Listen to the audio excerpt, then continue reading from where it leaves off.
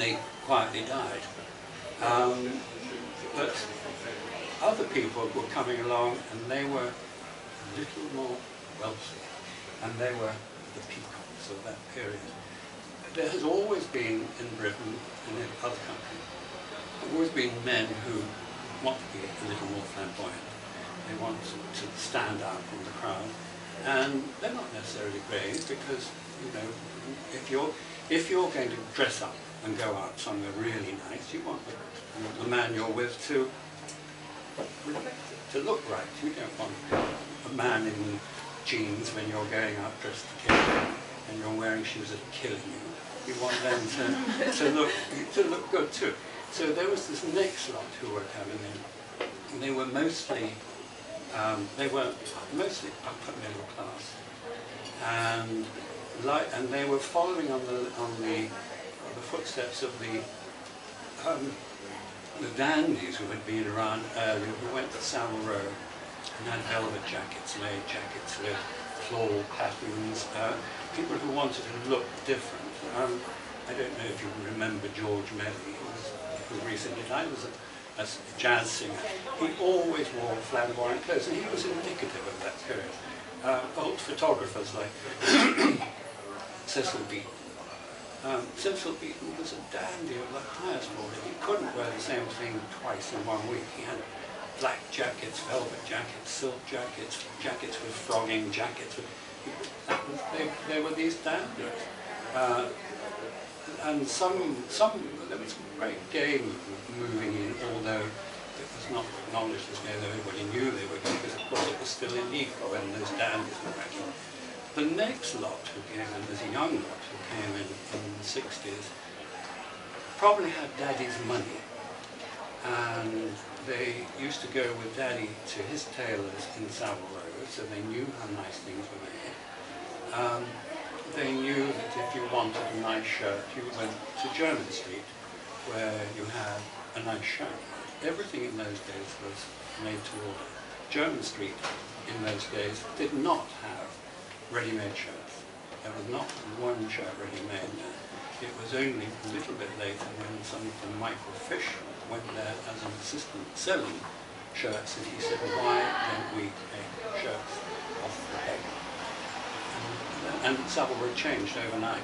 Turnbull and Asser opened a wing of the shop with ready-made shirts, and all the other shirt shops down the road copied as fast as they could, because it was a becoming thing. The nice thing about all that is something ready-made, you know whether you look good or not straight away. If you're having a shirt made and get it 3 weeks later, or you're having a suit made and get it 3 months later, you've probably gone off. So this young breed were coming in. They knew what good clothes were like. They knew how much people would spend on a suit, but they had to find a cheaper way of doing it. And there were even younger group who spoke rather a lot, tripped rather a lot, and they opened shops off the King's Road. And Granny Takes a Trip and Hung on You, two places that opened selling men and women's clothes, which was almost revolutionary in those days. Men and women, same dressing room.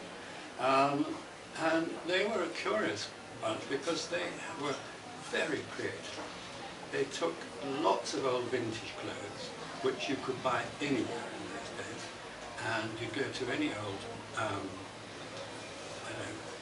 jumble sale or church sale, there would always be silk dresses, velvet pieces, fur coats, tippets, they'd all be fox things. And there would always be masses of silk scarves or art silk scarves, fake, rayon scarves. Everything was available. And so all these shops used to go and buy those things and cut them and tailor them to make them into a young person. They'd take the sleeves out or remove the sleeves. There was all this stuff was happening, and Granny Takes a Trip and Hung on You had those things. And because they were based on two people in either place who actually had taste, they had, the men's clothes had quite good taste and probably well made. Hung on You had the first suits ever seen for men, well made, double-breasted, buttons, wide lapels, in pistachio green, bright pink, yellow. I'd never seen that before. And it was the 60s that let men wear pink shirts. Men never wore pink. It was a woman's colour. And if you wore pink, you were assumed to be gay.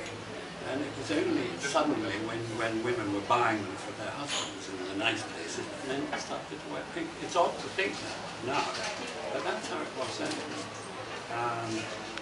And you would, I actually have to say, I met somebody quite recently, and she must be about 84. And I was at a party, and she said to me, "Geoffrey, what are you wearing?" And I said, "What am I wearing?" And I said, "What are you wearing?" What am I wearing? And she said, "I'm wearing a pink shirt." And she was 84. It obviously had carried on with her since then. 20 years later, she was still horrified by a pink shirt.